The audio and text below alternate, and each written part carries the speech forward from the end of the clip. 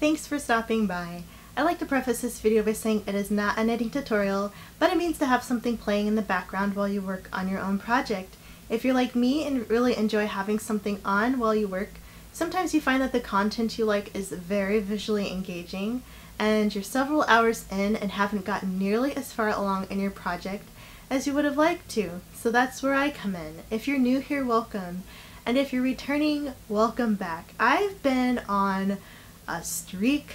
I just had a new lease on productivity. It seems like I was so rejuvenated from yesterday being Thursday, or not Thursday, today's Thursday, so Wednesday night. I attended a web seminar really about Juneteenth, which is the celebration of the freedom of slaves in America, and with that being the moment of celebration and reflecting back, we listened to Cheryline Eiffel, who talked about her work with civil rights, her work with voters' rights, and the continued efforts that her colleagues and she have been going through to make sure that the momentum doesn't die down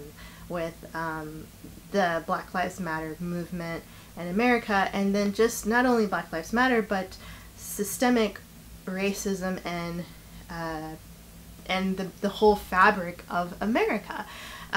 There's a book I have to read now called The Color of Law, which does go into the reasons why a lot of the things are the way they are and how they were built around racism. And it's a hard truth. It's a hard pill to swallow, but it is the truth. But I will say that after being really down, really depressed, honestly, I can't say it was anything other than a bout of depression, a depressive moment in my life where it was hard. And it has been hard. It hasn't gone away, but listening to her really did rejuvenate me and gave me a new sense of, you know what, it's not okay, but it's getting better. It's a slow wheel toward progressive change, toward meaningful change, toward impactful change. And if you don't agree that that means that there are good things coming, I'm sorry, but I do think that means that there's a chance for more good things to come for people who are oppressed, who are thought of as less than in any social construct. And it's not political, it's a social thing. So, you know, I'm not going to be on my soapbox to talk to you about that, because I do want to talk about what the video title entails, and that is working on the jumbo magic number blanket. If you watch some of my previous videos with this project, you know that I used the original magic number blanket that's below and modified that pattern to hopefully make a larger blanket, not a baby blanket, because that's what the pattern is, but scale it up so that it's a blanket for a grown-up. And I wanted to apply my fuzzy math skills to convert it into such. So I am working on the first block of, or the first color segment of this tri-colored blanket. It's consisting of the main highlight, which is a beautiful blue color that I love, and the outsides are the muted color. So I have like this beige tan color on one end, the first triangle part of the blanket, and then I have a gray Caron 1 pound that I'm using for the very last end. And so this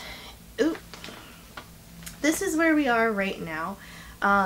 It's a slow process. I'm only increasing 1 stitch per row, and where my stitch marker is right here, only about here is 100 stitches or so. It might be a little bit more than 100, but it's around 100 up until this stitch marker. From here to this stitch around 100 stitches, and I need to have at least 100 more on the other side of this marker before I can even think about my next steps. So I have to get really, really long before I can start adding my stripes with that middle color, and then go to my whitest point and then start decreasing again. So we're gonna be here a while, but it's a good project, I think, to have with you if you are, if you're doing the baby blanket, you would have been done already by now, or at least halfway through. But with this longer one, it's gonna take a lot because it's 1 row each time. But I actually liked it like this because it even though I am going to eventually have to knit a very, very, very long part, it's not going to be for a very long time, and then I start to decrease again. So it's not like from beginning to end, it's all the way over, all the way over, all the way over. So I think slowly getting back down to 1 stitch on my needle is going to be the part where it seems like it's a highlight of this project.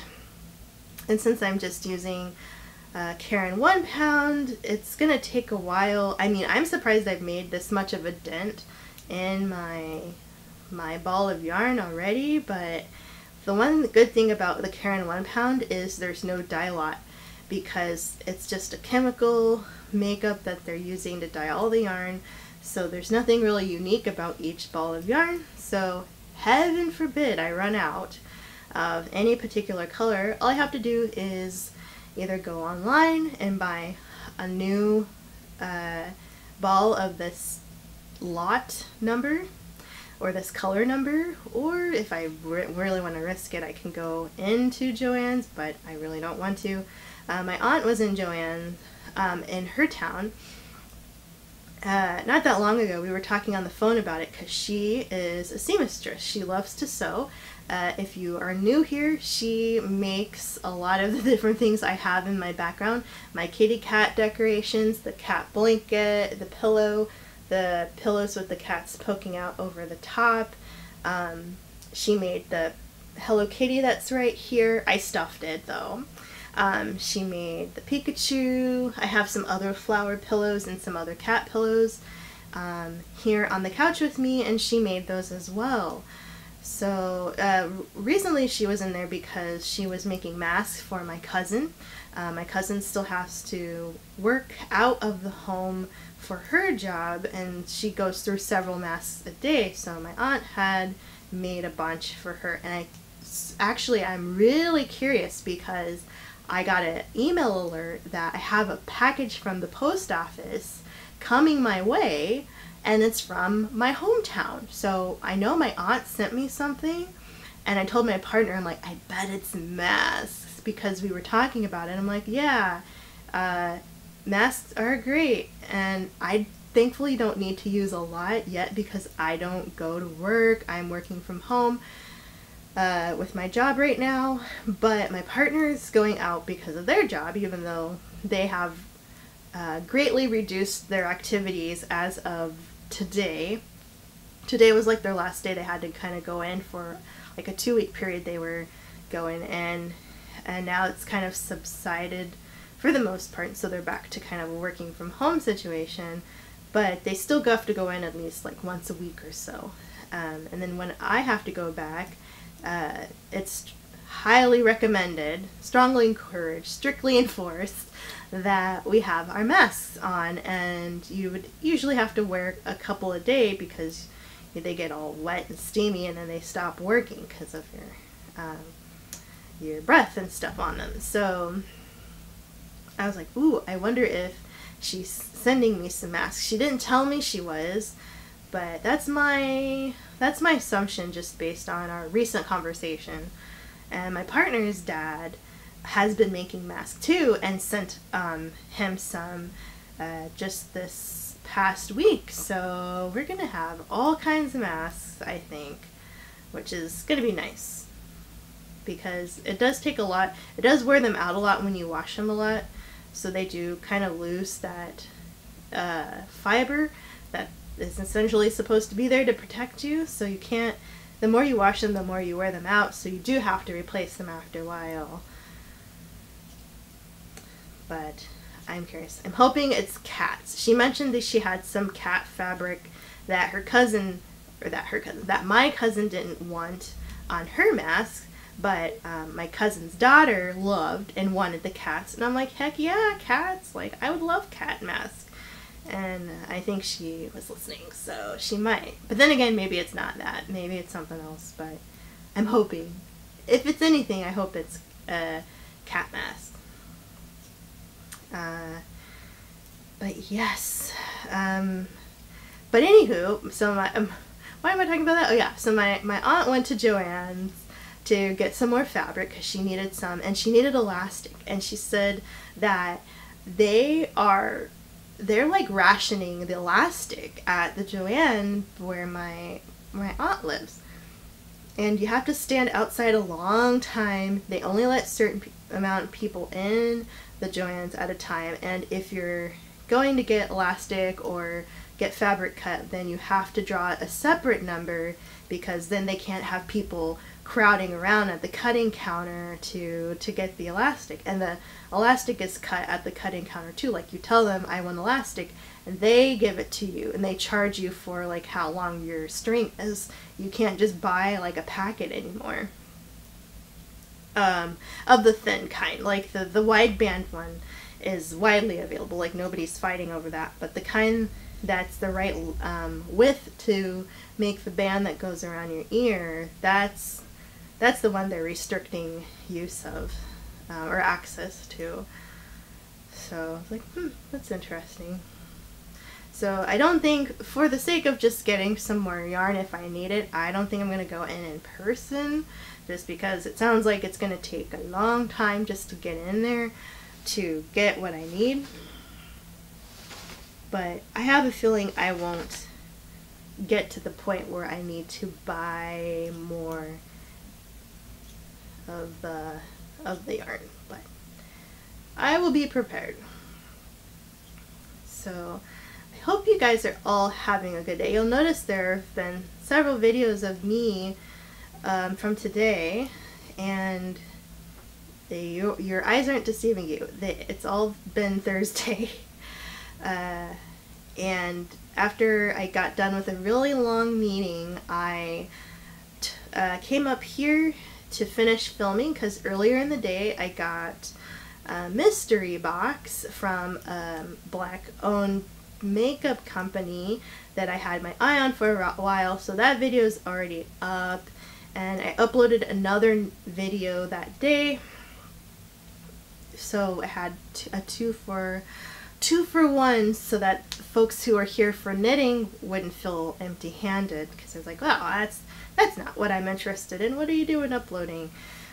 So I had two to have ready for that day, and then of course the video before this was me showcasing some goodies that I got for myself and some goodies that I had accumulated to give to my brother while I waited for the puzzle to come in. And now I'm filming this one. But between after work, when I did my knitting video, to the video of the show and tell, I took a nap. I was just like, it hit me like, wow, I am done with work and I am very sleepy and I just need to go to bed. So excuse me, I feel like maybe I need to go right back to bed now. I actually just cleared off this couch and laid down. I slept like, I called like my vampire sleep, where I just stay as flat as I can so that I don't turn my head, because I still had all my makeup on, and I'm like, I just need to sleep at this moment. I don't want to get up, I don't want to take off my makeup, I'm going to sleep right here. So I fell asleep, and then my partner had to come in here to work out, and so they woke me up, and then I just got up and walked into the bedroom and slept, because I'm still in my clothes. I just slept on the top blanket and folded it in half, so I wasn't like in the sheets, but I was just on the top blanket, and I rolled over, but I had to then sleep like a princess. So I just put my hand like right here so that I wouldn't turn my face into my pillow and smudge my makeup. And I think I did pretty okay. So I was like trying to be so strategic, but I'm like, man, I am just tired beyond belief. I mean, I had been so much, but I think maybe something about knowing that I have a chance to rest tomorrow just gave me a sense of it's okay, you can sleep. I don't know. My body just is, it's going through some things with being home the whole time, and then all of the stressors that are contributing to my mental health or lack of mental health right now. I've been on one, it seems like. So this blanket, now I love the pattern. I mentioned before when I was doing this that I really like that just this KFB, you knit 3 and you KFB right here, makes this very subtle ridge, but clearly makes a border. And I love that. But this part, this edge, is so ripply that I looked at it later and I'm like, oh my gosh, why didn't I just slip stitch the first stitch for the whole thing? And I would have had this beautiful edge, this beautiful clean edge if I did that. And I'm like, darn it. And I thought about that. I'm like, oh, it's too late. So my inkling is that when I knit my next blanket, which who knows when that'll be, I'm going to make sure that I slip my first stitch so that I have a very pretty straight edge, and I'm hoping I can make that happen. So what I'm actually going to do is, if I have any scrap, and you'll see I'm knitting my throwing because I just want to get through this row instead of trying to practice with a new technique like continental knitting. I really want to try continental knitting. And shout out to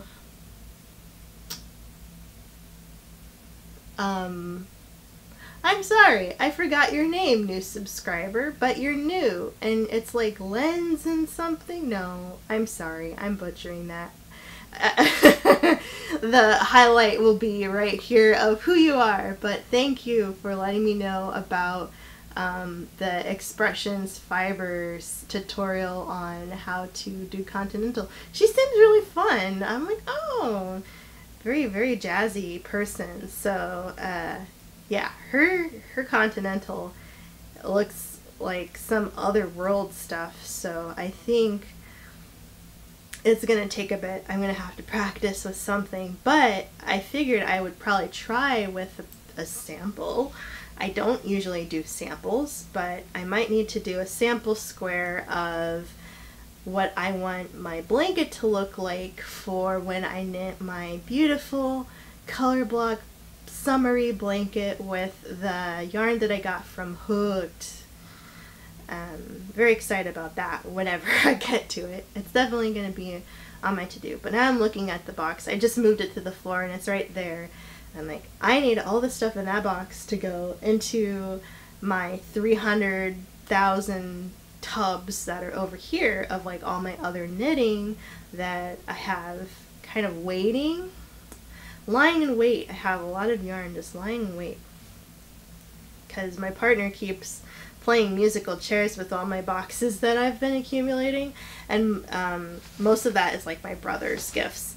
But while I'm editing, while this is all buffering in the ether, I'll be up here making sure that all the packages are cute and ready to go so that one day, hopefully tomorrow, I can ship out my brother's swag, and then I'll have at least a little bit more space, and I can probably put the knitting on the shelf where I was keeping his stuff. But yes, slip stitch Maybe, I mean, I'm totally fine with just making it all about the colors and not so much any like super fancy pattern. But I'm going to look online for some fun color ways to kind of integrate this color blocking idea that I have without having to cut any yarn, because I want to use like every single bit of the yarn I can to make one big piece of blanket. And thinking, do I want to do like seed stitch? Do I want to add a border or anything? I just don't know yet. But I think I'll have enough scrap, maybe even from this project, that I can practice with it before I decide on what I want to do with the main fabric. So let me know in the comments, have you designed any blanket patterns yourself? Have you always just gone with what's already available to save yourself any stress or frustration in trying to design a pattern on your own for a blanket? Do you just go with the garter stitch or stockinette if it's heavy enough that it won't curl, or do you add a border so it doesn't curl? What do you do if you have made a blanket before, or several? What are your methods of choice? I really want to, I'm thinking like maybe I could just do, for the bigger blanket, a stockinette stitch with a border, like a very wide border, so that it doesn't curl up on me. But the border, of course, would have a slip stitch so that it has a pretty edge. I love that. The pretty edge. So we'll see. Like I said, I have several other projects that are already on the lineup, so that one we won't see probably till later this year, just because of how many other things I have down the road to work on that are more not, I mean, for Christmas I'm thinking, like I mentioned before, socks. I was watching that Expressions Fibers lady and thought, ooh, there was one video I started watching, but then I stopped because I'm like, oh no, I'm getting way too far ahead of myself. I need to just focus on what I have and then maybe look at this later. But it was magic loop. And I think I understand how you can do it with 2 at a time socks.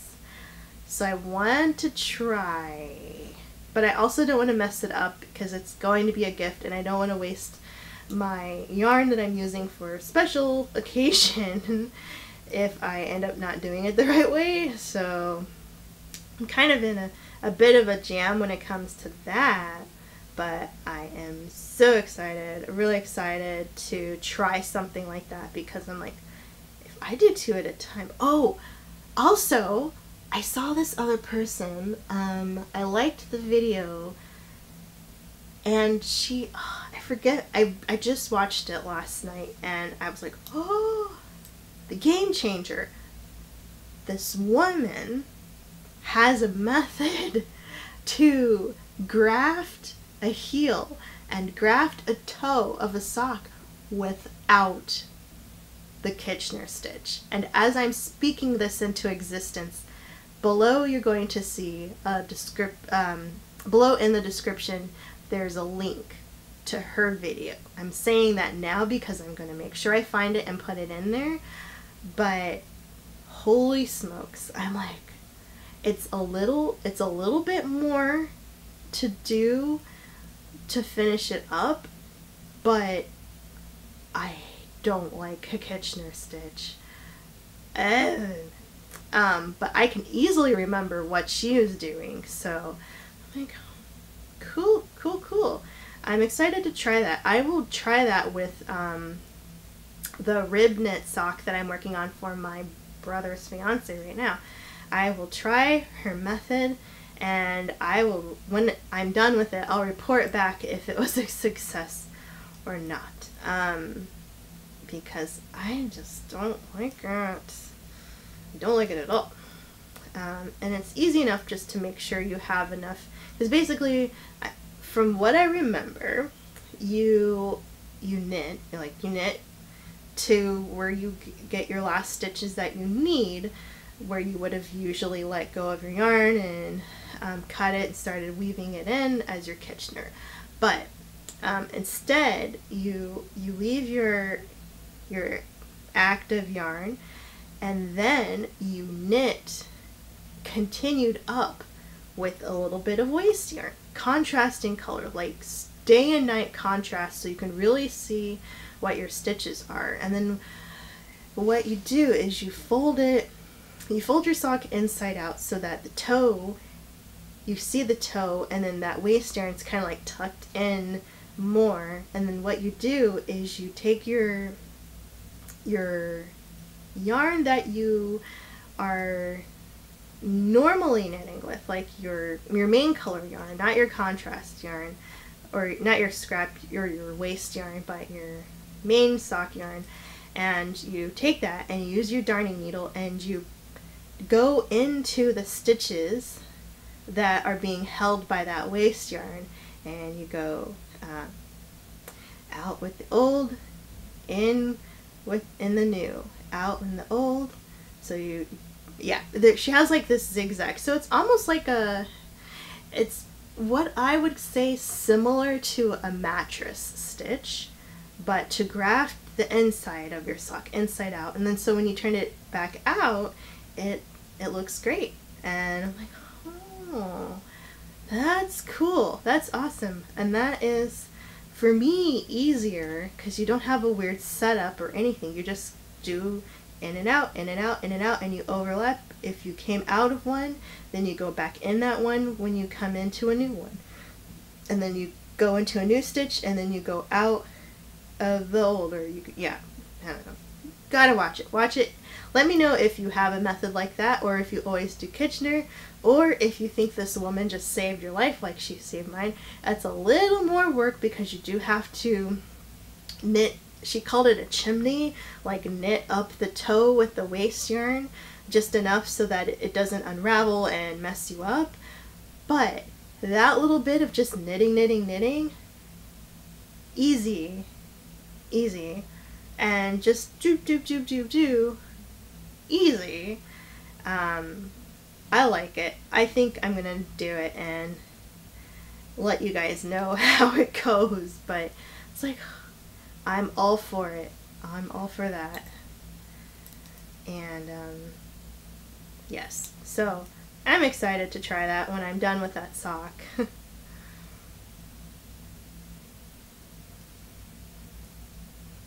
I'll probably work on that tomorrow because I have some editing to do. I have some links to find and add, so I got my work cut out for me this evening for sure. And I need to charge my other batteries so that I have some more juice for tomorrow. Cool beans. Alright, so here we did 2 more rows. We have a nice little bandana looking thing right here. But you can see this is a 40-inch length wire. So even if I squish it, I'm trying to think, like, how many stitches can I possibly fit on here? Super squished. I still have quite a ways I can keep knitting. I'm not sure when you guys cut out. Was I talking about the method for Kitchener stitch that's not Kitchener stitch? I hope I was not, if I got cut out, because I was praising this new method. So if I didn't, I'll repeat myself for just briefly, but the description box below has a YouTube video linked that shows a different method to graft together heels and toes of socks. That is not the Kitchener stitch. It does take a little bit more work because you're adding another few rows with waste yarn, to then fold inside out and use that waste yarn as a guide to seam in your toes and your heels. But it looks so much easier. Like, the process itself of the sewing is so much easier looking to me than the Kitchener stitch. So I really want to try that with the socks that I'm working on for my brother's fiance. So I was just saying how awesome that's gonna be, and then I told you guys that I squished my stitches to the very end to see how long I can keep going before I might need a longer cord. And then I admitted to myself and to you that I don't have anything longer than a 40-inch fixed circular needle. However, I did buy a longer one for the project that I want to do with the hooked yarn that I just bought. But I don't think I bought a size 9 needle of that particular length. However, it's not the end of the world. If I end up running out of room on my needle before I get to the longest part of the blanket, I will buy a longer cord. No harm, no foul. And then I can use that for blankets going on in the future as well. But I just wanted to let you guys know that. I was getting ready to leave anyway, and I looked up and I'm like, hey, there's nobody there, so what gives? Anywho, I will be filming some more tomorrow. Tonight I need to edit, I need to find some links, I need to get you guys going with all of this awesome information. Don't forget links to the knitting tutorial that I found.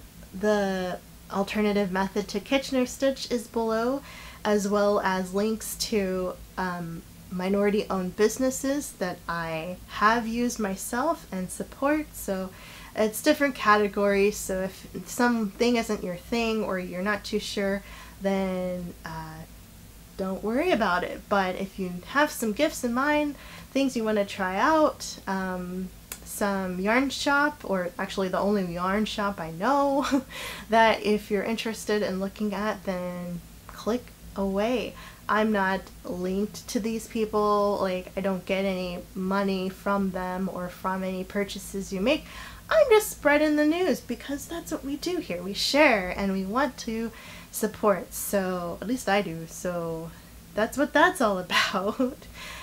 So yeah, thank you so much for joining me again. I'm sorry I got caught up in my own little world and didn't realize that we cut out and I wasn't talking to you guys anymore, so yeah, I don't like it when that happens, but it does.